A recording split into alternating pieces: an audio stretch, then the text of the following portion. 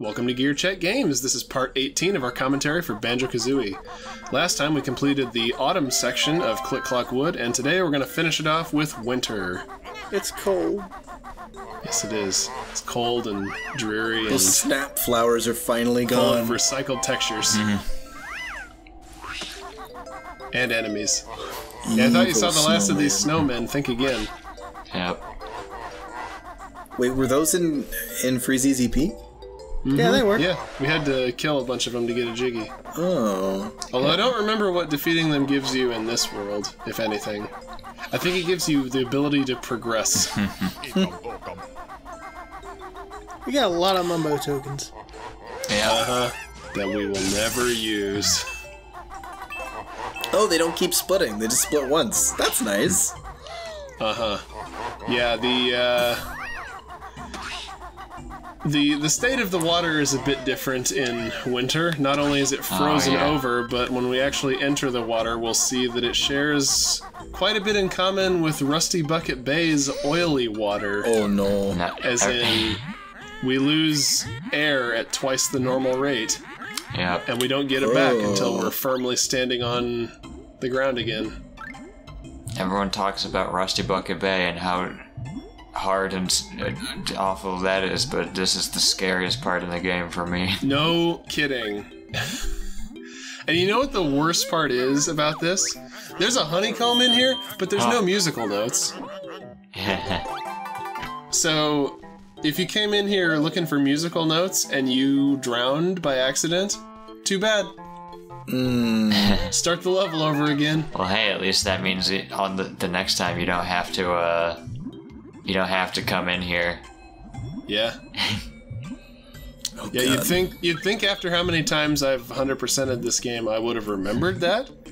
But alas, Joe turns out to be a slow learner. And it's real nice. Also, that this part is BS.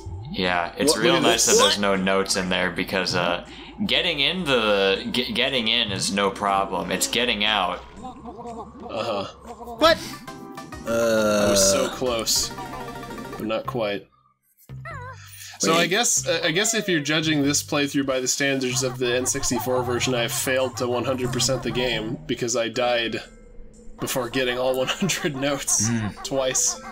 Oh, God. But I assure you, I've done it. I'm just thinking about how much that would set you back. Yeah. Yeah. Like I said, this is one of the things that kind of holds this level back a little bit for me, because of how much backtracking you have to, or how much you have to like. It's one thing to like go through like variations of the same world 4 times. It's like, all right, I mean, there's still variations or whatever. But then if you die, you got to re-get all your notes. You got that exponentially increases the amount of revisits to like 8 or 12 or 16. Well, and it's like the only way to be sure that you've gotten everything is to literally go back to every area you've already visited. And it's just, yeah.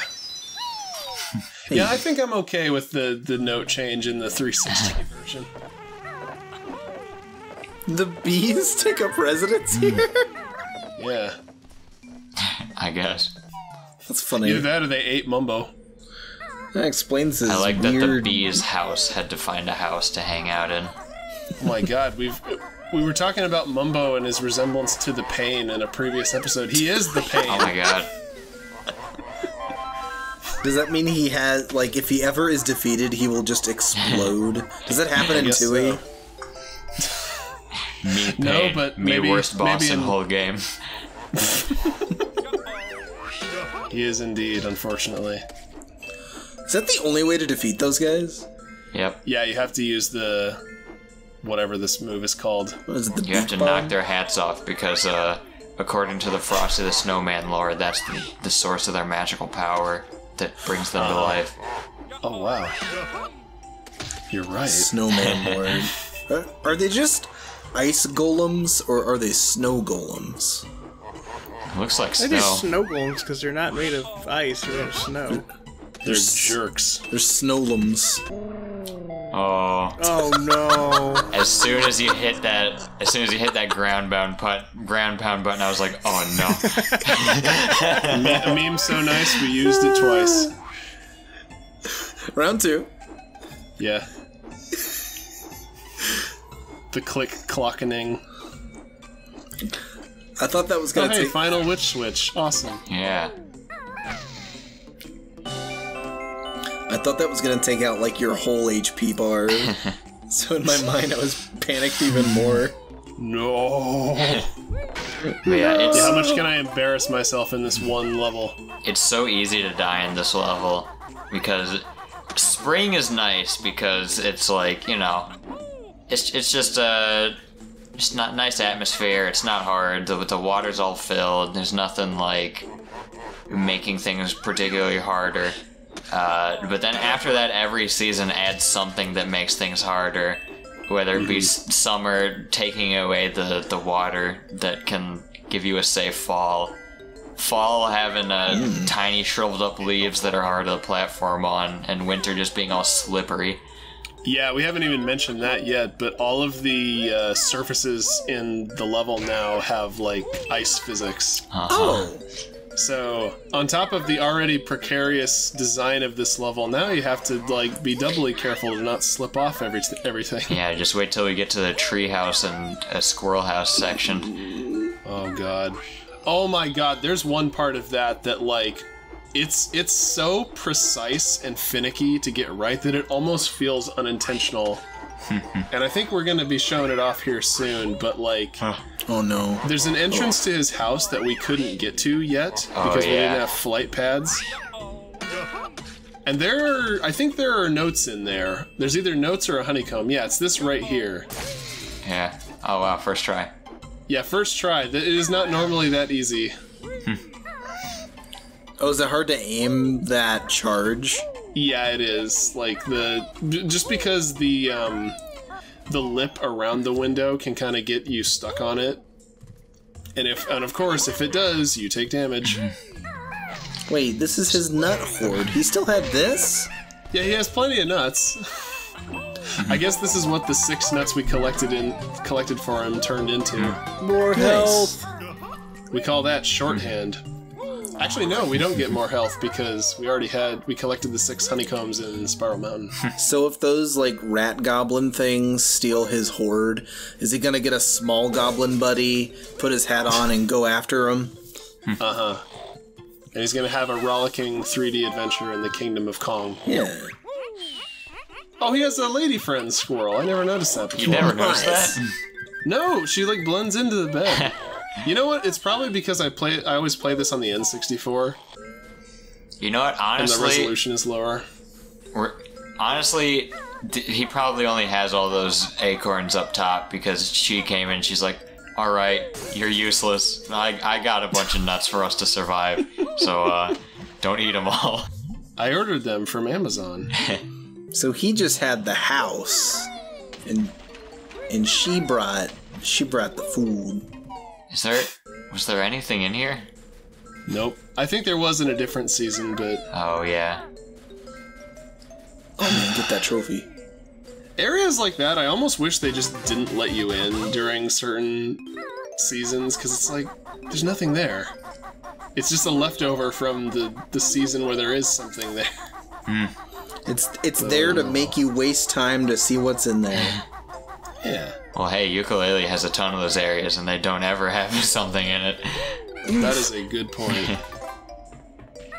Such weird map design in that game.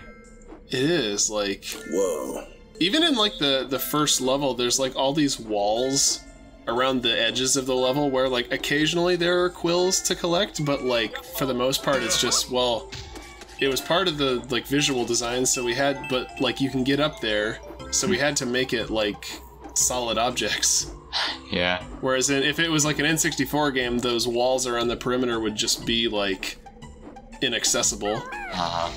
Oh, speaking of pointless areas with nothing in them, here we go, round 4. Yeah. Nice.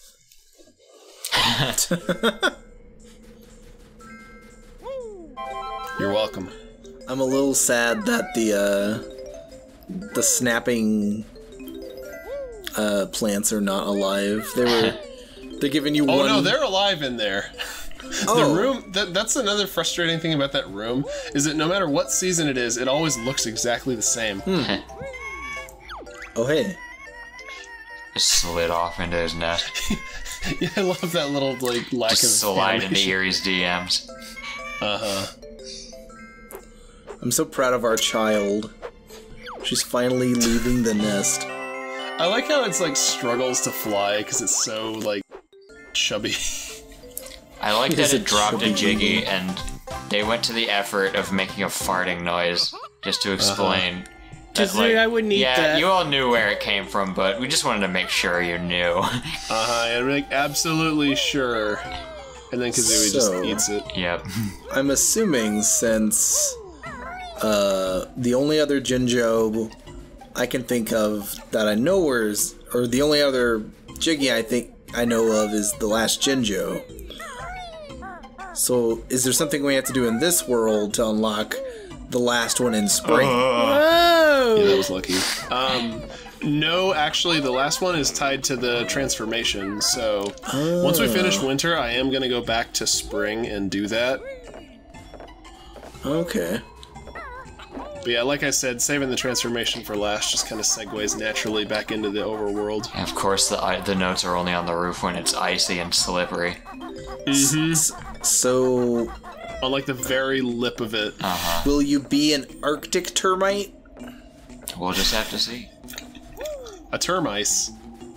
A termice. Termice. Terrible, I'm so That's sorry. straight up a Pokemon name. Oh, when you said termice, I thought like a cross of termite and mice. Maybe in the Crown Tundra DLC, coming to Pokemon Sword and Shield for $29.99. With that weirdly spindly-legged, giant-headed, elk-looking thing. Oh yeah. What is that thing? Isn't it supposed to be like a rodent or a rabbit or something? I thought it was like a deer. It looked like kind of a deer to me, but like it is with a galaxy pocket brain. monster. Well, yeah, that's what I thought at first, but then somebody was like, no, it's a rabbit. Wait, it's a rabbit? I don't know. What the hell? No more notes. Draw your own conclusions, folks. No more notes, people. No more notes, thank God. And surprise, surprise, they weren't in the beaver's house, so... Don't follow Joe's terrible example. Avoid the beaver's house in winter unless you really want that last honeycomb. We still have to double check every time, though. Just in case. Every time. And the snow just pops out of existence. Is this the same room that Jack Skellington goes through to get to all the holidays? No, it just takes you to a random day during different seasons that has no significance. So Oh. Crap. He's trying. I'm trying to be all skillful here. So are the different like areas? Obviously, they take time. They take place at different times of the year.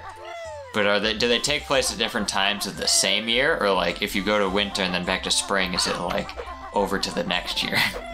What if the...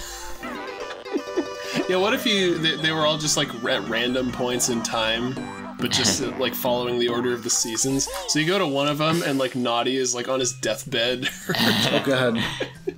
We've gone too far. Oh, because there's things that like I don't know if Eerie is still around after she fully grows up and flies off in the other seasons. So it might be like subsequent years instead of going back in time. All of these idiot animals just have the same problems every year and they never learn. Yeah. Oh yeah, the flower's still there. So yeah, wait, I guess it is cyclical.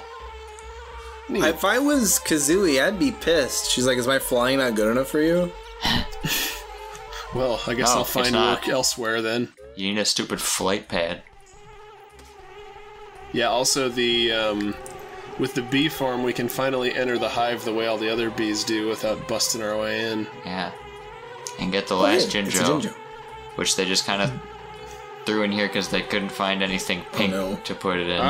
Yeah, whatever, just put it in there. Oh, you like Better gamer win pick. But at the end of gamer the day- pick to spruce up gamer profile. Nice. Uh-huh. Wait, At the end of the day, The greatest prize of all was the gamer pick. Yeah. What pick does it give you? I have no idea. I think it's just a Jinjo. I don't know what an Xbox is. I just played this game on it. So there's one more, everybody. I want to go to like Mumbo's Wikipedia page and put in like as his classic quote, "You win gamer pick" to put in gamer profile. Nice. Mumbopedia. Mumbopedia. Yes. Oh wow, those tree textures are looking mighty mighty Super texture Nintendo? up here, yeah. Pay no attention to the 2D trees. Those leaves straight up look like the trees from Donkey Kong Country. Did you? Oh god. Yeah, the bee doesn't take fall damage, but it still does squish when it hits the ground. Also, yeah, the bee form doesn't activate the snap trap things. Oh. Yeah, the... Kind of like the... Thank goodness. You're a part of nature. There's kind of a thing, a running theme of bees not activating nature traps or whatever in Nintendo games.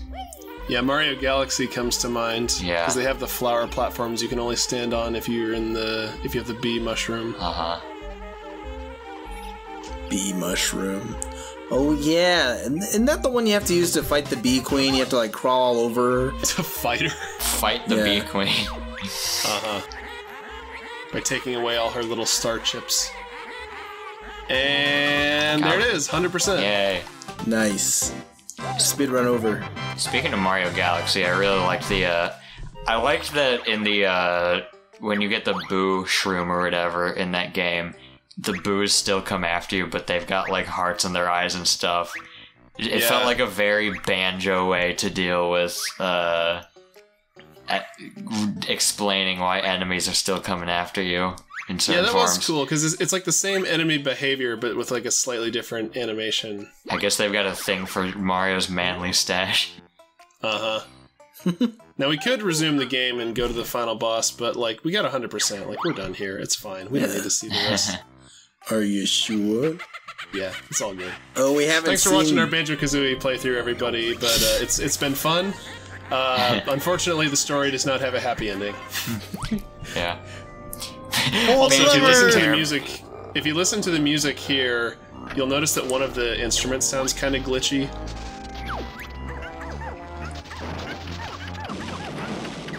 Oh no. And I think that's caused by... It only happens in the not the N64 version, the 360 version. After leaving the game on for a certain length of time. It's really weird. Whoa, anyway. mama. Yeah, there's, as she's colloquially known, sexy Gruntilda. I love that she's got a very, like, voice, but she still has the laugh. Oh, that's why Mumbo is in Grunty's mansion, because he's a dirty traitor. Yeah. He's like the Bulblin King from Twilight Princess. He follows the winning side. Wait, You're dead to me, Mumbo. She also made her the Hulk. I don't see this as bad. How's this bad? Yeah, this is not a downgrade.